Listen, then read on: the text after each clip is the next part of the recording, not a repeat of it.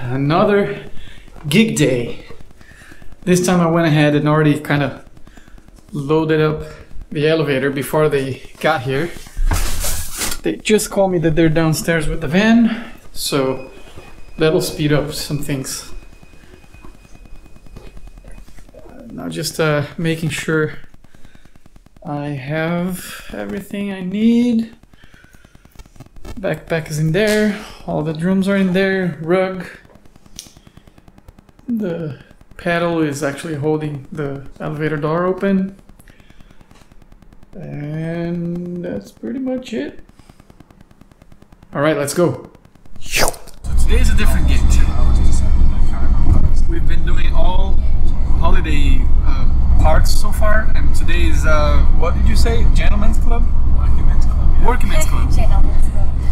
Yeah, because the Gentlemen's Club is very different. Yeah. Gentlemen's Club is a whorehouse, right? Pretty much.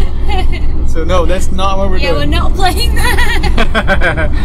No, it's like a bingo place. Literally, right? They actually play bingo there. Yeah. So that should be interesting. Yeah.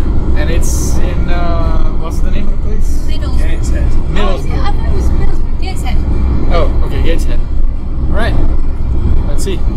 So, this statue here, I think. Where? Yeah. It's called the Angel of the North. And it's a huge, huge statue that's in the north of England. There we go. Oh, there we go.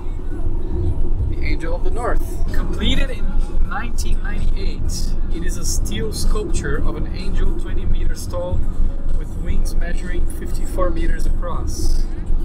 The wings do not stand straight sideways, but are angled 3.5 degrees forward. Gormley did this to create a sense of embrace. The angel, like much of Gormley's other work, is based on a cast of his own body.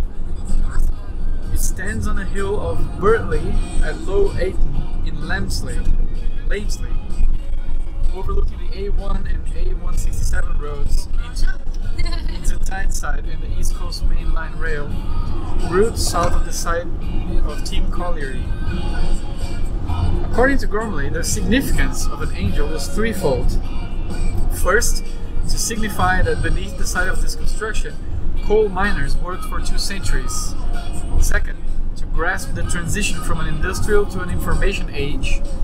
And third, to serve as a focus for our evolving hopes and fears.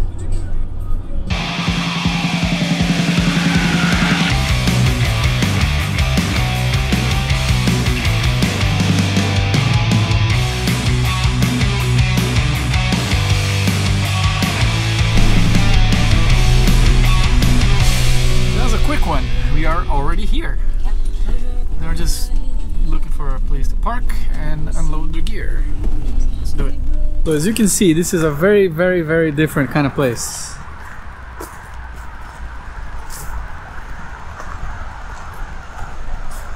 There's no trailers, there's just the venue, which is actually most of the gigs, isn't it? Like the holiday parks are the exceptions. Yeah, to be honest, but we've got a lot more stuff at holiday parks now for the rest of the year, which is good. So when I go to gigs, I don't know about you guys, but I'm always curious to see how the band comes in and where they take their gear through to get into the building. So now I get to show you. Let's go.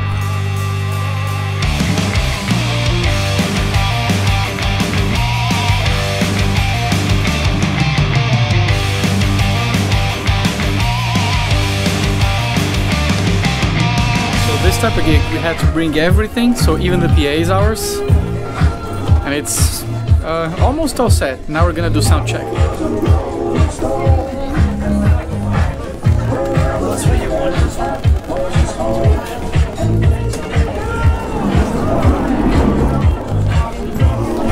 Pretty cool setup. And this is the dressing room.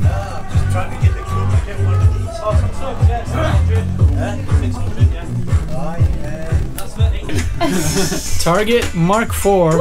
We still need like a subtitle. With our actual bassist this time. Yeah! We are complete.